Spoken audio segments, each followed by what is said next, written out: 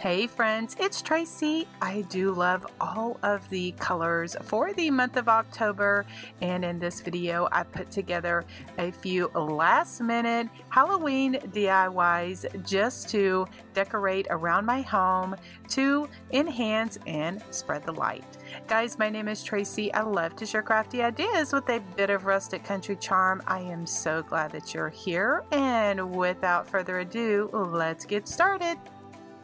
The wood jack-o'-lantern is from Dollar Tree, as well as this black charger plate. I'm going to be making this design.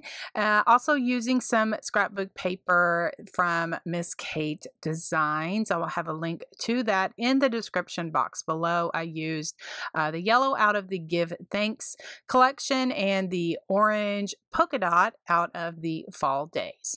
All right, so then later on I should have heated up the extra wood pieces, get it off, but no, I had to do it the hard way. So what I did is I just took my, I was trying to form it, burnish it a little. I took my sanding tool and just kind of formed it around just to cut it out. Well, then when I got to the mouth, yeah, that didn't work too good. So I end up taking my heat tool and getting off those extra pieces so that I can, cut those out where they will be correct.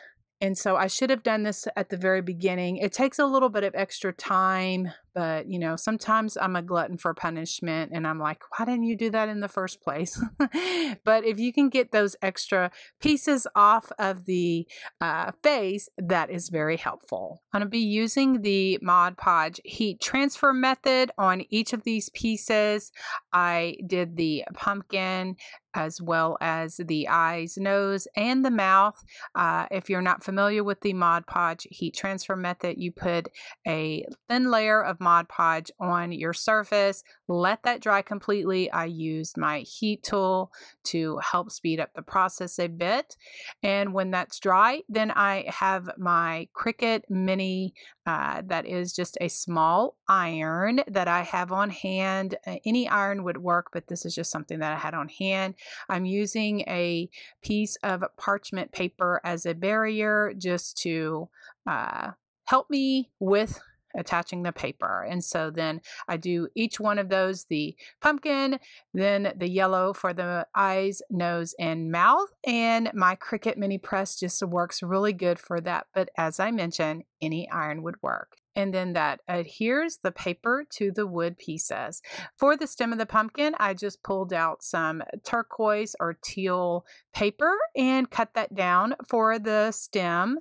Now I'm adding some vintage photo distress ink to the edges of each of the pieces for giving it the color that I like. Then I take my fine Sharpie marker and add some doodling around each of the pieces. That it just gives it the whimsical, cute, rustic touch that I like. And then to attach the pieces to the pumpkin, I'm just using E6000 as well as hot glue. I just put some of that on there and attach each of the pieces, just gluing them down.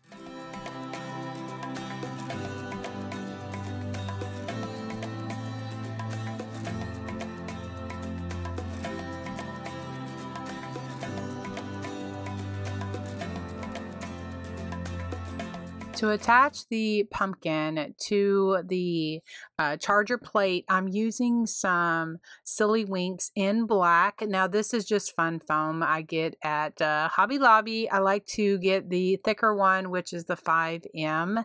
And so I just cut some of it down to attach to the back. Well, once I put it on the platter, I realized that I needed to kind of double stack it and make it a bit thicker so that it would fit in the hole of the charger plate. So to get it, roughen it up a bit, I just took my little sanding tool and kind of roughened it up so that the glue would stick to the back of the platter. So I just used some E6000 and hot glue to attach my cute pumpkin to the black platter. For a trim around the back of my platter charger here, I have some black and white ruffled trim that I picked up at Hobby Lobby, and to adhere it or attach it to the back of the platter, what I'm doing is I took my little sanding sponge and I kind of rubbed off a bit of that black color because I needed this platter is plastic and it has like a clear coating on it, so I want it to take a bit of that off so that when I adhere my trim that it will stick to the back of the platter. So I'm using the glue that I'm using is Beacon Fabri-Tac glue. It's the 3-in-1 advanced craft glue, and I picked that up at Hobby Lobby in the sewing section. Not quite sure exactly where else you can get that from, but other places have Fabri-Tac glue, and so I just glue that around the edge or the rim of the platter all the way around, and I just did dots of hot glue as well so that I could get like the instant hold. For a hanger on the back of my platter, I wish I would have had some thick black rope. I don't even know if they make it that thick, but what I did is I have some of this rope that I got from the Dollar Tree, pulled out my black chalk paint, and I just painted me some black rope, and I'm going to adhere that to the back of my platter. Now I took off a bit of that plastic as well because when I glue it, I want it to be able to stick to that. I'm just using my Beacon 3-in-1 glue for that, as well as some hot glue, and I am going to stabilize it a little bit better, give it a little bit better hold with some duct tape. And all I had on hand was this red and black duct tape, but that's okay because I pulled out some felt and covered that up. So you just never really know what's underneath there. So I just cut off a piece of the felt, glue that on there, and everything is really nice and secure on the back of the platter. For the junk bow or messy bow, this is what I used. Some muslin fabric, some homespun fabric that I got from JubileeFabric.com, as well as some of this cheesecloth that I got from Hobby Lobby in the sewing section. I cut off some pieces of that. I wanted it to be a little bit more tattered, a little bit more vintagey looking, so I pulled out my shimmering spray and just gave it some spritzes of that. Let that dry, and that just gives a little bit of distressing to it. So I had this black 1.5-inch ribbon on hand. I just made a simple 2-loop bow, and then that is going to be what I'm going to add to my fabric bow. I also pulled out some raffia and made a bow with that because, of course, any whimsical country project for me has to have some raffia. So I just put all of my strips of fabric together, kind of, doing it in an X pattern. Just no rhyme or reason. I kind of start with the thicker ones at the bottom, just layering them as I go along until I get the bow the way that I like it to look for my whimsical country project.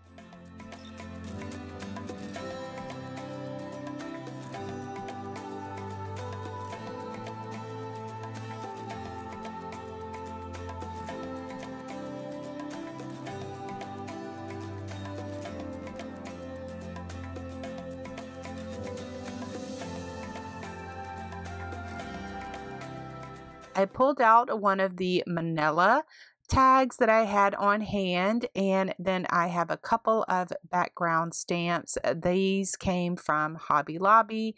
I like to stamp on an old mouse pad. I feel that it gives me a better impression. So then for the Hey Boo letters, I pulled out my IOD letterpress stamps. I'm using several of those from that collection. I try to center my letters the best that I can, and I found this to be helpful if I figure out the center, and then I work from there. And so I just stamp out Hey Boo, and then I'm going to give a little bit of distressing with my vintage photo distress ink, and all the cute whimsical touches that I love for my project. Now, to give a little bit of shimmer, what I have is I have some glitter, and I have some adhesive spray, so I went ahead and did that. Now, I know that a lot of friends don't like glitter, but I don't mind it if I can put the glitter on there. I love the sparkle. I don't want it to fall off. And so the adhesive spray, and then sprinkling the glitter on there really helps.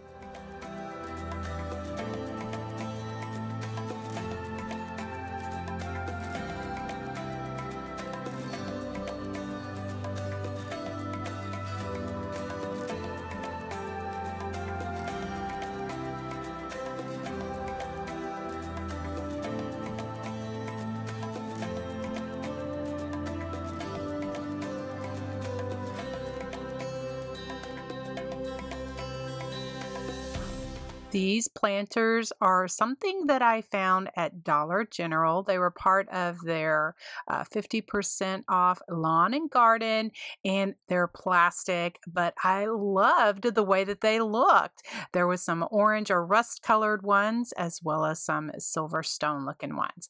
All right, so then now what I'm doing is measuring how wide I want the mouth for my jack-o'-lantern. So then I go to Cricut, and I'm in Design Space here. I looked up some cute jack-o'-lantern faces. There are just so many to choose from. If you do not have a Cricut, you can look on Pinterest or Google some sort of jack-o'-lantern faces, or draw them out yourself, because just by making triangles and circles, they're pretty easy to do.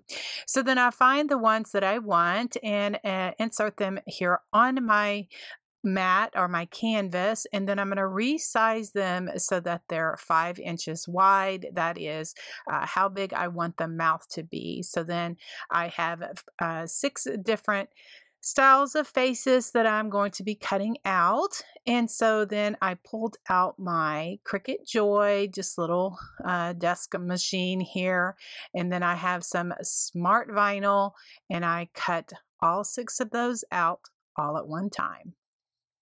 Weeding vinyl is one of the least favorite things to do, but working with the smart vinyl, I find it a bit thicker and a little bit easier for me to weed. So I just weed that out. Weeding is just taking out the excess. So then I'm left with a cute little face. I just love this so much. So I'm just using some transfer tape to transfer my face onto that so that I can put it onto my container to make the cute little jack-o'-lantern. So I do that for each one of the jack-o'-lanterns at the store that I was at, the Dollar General. They only had 4 of the rust colored ones, and then 4 of the silver colored ones, and then only 2 of those rust colored ones. I wish they would have had more. I need to check another store, but these just turned out so cute. So the transfer tape just helps to transfer the vinyl onto the small little planter here. So then I have a cute little jack-o'-lantern, and just by doing different faces just has different ideas. Now, I just shared this here. You could do it upside down. It put where the planter would be upside down, or right side up rather. I guess I should say it like that, the right side up. So that's just different options. Okay, so then since I'm going to be doing those upside down so that I could put a stem on there, I didn't want anything permanent. So I'm cutting out some black and white check circles. Now this paper came from Hobby Lobby, so I just drew out the top of the planter, then cutting out circles, and that is going to be what I'm going to adhere to that top of the planter right there. So just to distress it a bit, I have some silver ink that I had on hand. I got that probably at Hobby Lobby. I'm also going to be adding some black distress ink just to tie it all in together. So I added some black Sharpie marker as well as I tattered the edges of the paper just with my box blade just to roughen it up a bit. I found this crocodile multi-punch over at Joann's and I had not seen it before. It is a crocodile where it has different sizes of hole punchers or hole punches. I will have a link to it in the description box. I did find it on Amazon if you would like to check it out. I'm a tool junkie. So what I did is I just had some white vinyl and just use that hole punch to punch out some small holes so that I could add it for a couple of my faces just to change it up a bit and add some faces to 3 of the jack-o'-lanterns. 3 I left just with black vinyl, but the other 3 I did add some white highlights to it. And what I'm doing here is just cutting strips just to add just some highlights to like where the teeth would be. This is totally optional. I just wanted to give you just different ideas and for different inspiration. All right, so for the stems of the pumpkins, I'm using some of these wood stems that I got in a pack over at Dollar Tree, and I have some black paint, just giving it a rough coat, not doing it being too precise. Was okay if a bit of the wood showed through. I'm just going to paint that. Then I'm going to give it some shimmer with my silver glitter dust I got off of Amazon. I will have a link to that also in the description box if you would like to check that out. So I just gave it a little spray of that just to give it a little shimmer. And so then this is how I'm going to decorate, or how I decorated the tops of my jack-o'-lanterns. And but first what I want to do is attach the paper, and I'm going to do that since it's temporary. Like if I want to take this apart, I just use some glue dots. Just put that on the back of the paper, then glue that. This is all, these small buckets or planters are plastic, so it attached fine. And then I did hot glue the stem to the paper, and then that just stays on there really nice. All right, so then for the bow, what I have some of this web looking ribbon that I got from Hobby Lobby, and then I have some of this angel vine, kind of grapevine that I've had on hand for several years. I had found mine at Hobby Lobby. I will have a link to some that I did find on Amazon. It is like grapevine, but it's very delicate. And it does break easily, but it looks very wispy, very whimsical, very rustic. So then I have just some brown wire that I found at Michael's in the Christmas section. And then I'm just going to be adding 2 strips of that and then using my curling tools just to curl, make some curling wires around just to look of like pumpkin tendrils and that kind of thing. I know that the camera really doesn't pick all that up too good, but in person it all ties in very well. Now you don't need these curling tools. This is just something that I have on hand. You could also use a dowel, a pencil, or just twirl them around your fingers. And then I just glued it there to the top of each of the jack-o'-lanterns, and then they both just turned out so adorable. I just love these so much, and I'm so happy. I do like to have a little bit of this decoration, jack-o'-lanterns, cute stuff, nothing scary, nothing of that sort, but just cuteness just to spread the light.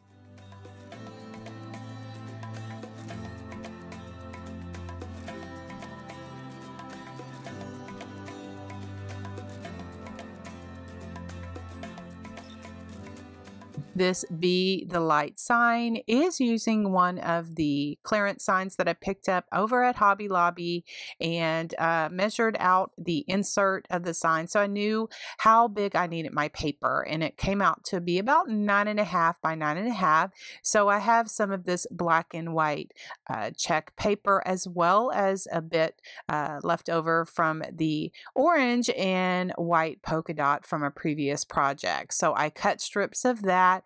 then what I'm going to do is I wanted to share this tip or hack with you. This is what I found by doing this project. I adhered all of the paper on with a layer of Mod Podge to secure that down. Then once all that was dry, then I went back over it and gave it a coat of the Mod Podge. Now, what I went for the Be the Light decal, I just went to my Cricut Design Space, pulled out an image that I wanted, cut it out on my Cricut, and then I weeded the vinyl. And then I wanted the rays of the sun or the light to be a yellow, so I pulled out some of that paper. It's kind of supposed to be like a Cricut paper that's from the Dollar Tree. Not impressed. This was one of the first times that I used it in my Cricut, and so it really didn't anyway. So I had to finagle it, kind of like really try to get this on here, and so I wish I would have just did something different, but that's okay. It's all the learning process. But the biggest tip that I want to say is if you put a layer of Mod Podge over your paper and you put a Cricut decal on there, I did not have any ripping of my paper. I have tried to use vinyl on scrapbook paper before, and when I would use my transfer tape, it would always tear it, and so I didn't have any kind of pulling up or anything of my scrapbook paper once I put my decal down. To bring out more of the letters, I just pulled out my gold paint marker. Now this is from a pack acrylic paint markers. I have them listed in my Amazon shop if that is something that you're interested in. I just went around each of the letters. Now the actual B, the words were too thin for me to do that, so I just went around the light as well as the cross. And then to enhance it a bit more, I have some gold vase filler. I just cut those in half. They're styrofoam balls, and I just glued those to the corner of each of the sign just to bring them out a bit more. Now I have some black rickrack that I had on hand, and I think I got that at Hobby Lobby, and I just added that there to the sign, and I just love the way all of this came together. And but I just wanted to share the tips of the Mod Podge on scrapbook paper if you want to use a vinyl decal, if you're going to be using transfer tape.